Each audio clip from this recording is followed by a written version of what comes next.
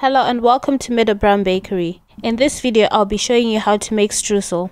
This is great for putting on top of muffins and other bakes. So you start off by putting some butter in some flour. So just get a piece of cold butter, break it into pieces and put it into your flour mixture.